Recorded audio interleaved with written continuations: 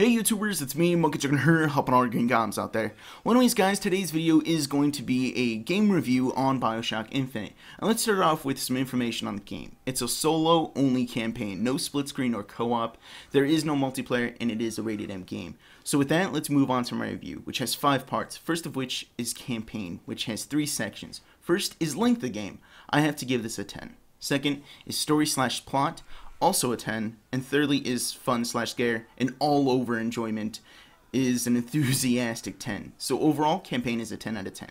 Next part is multiplayer, which is not included because there is no multiplayer. So third part is gameplay, which has 3 sections, first of which is gun handlement, which includes power, magic, knives, or however you kill people, is getting a rating of 10. Second is player movement, which is also includes how you jump, walk, sprint, climb, roll, or how you interact with the world, is getting a 10. Thirdly is features of the game, which is unique to each game, for example, waypoints, stealth meters, or maps. I'm gonna have to give this one a 9. So overall gameplay is a 9.5 out of 10. Fourth part is graphics and animations, which has 2 sections. First of which is graphics. I'm forced to give it a 10 out of 10. The game looked beautiful. Second is animations, which I'm gonna have to give it a 10. I had no problems with any of the many animation that is in this game. So overall, graphics and animations is getting a 10 out of 10. So I like to use this last part of the video with a little bit of time I have left to explain my ratings, voice my opinions, and talk about the game. First is campaign. I loved it. I wish it could last forever.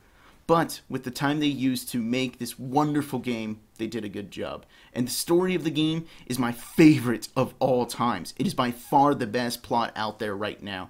There's so many little achievements and secrets that make you want to play this game over and over again. You're going to enjoy this game for a long time.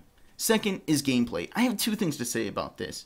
First of which is the guidance arrows they use to navigate the map has issues with the plotting rails that is scattered all throughout this map. It just has quite a few amount of issues with it. Secondly is Elizabeth, which is your companion in the game, is one of the most useful and most helpful partners that have ever existed within a game.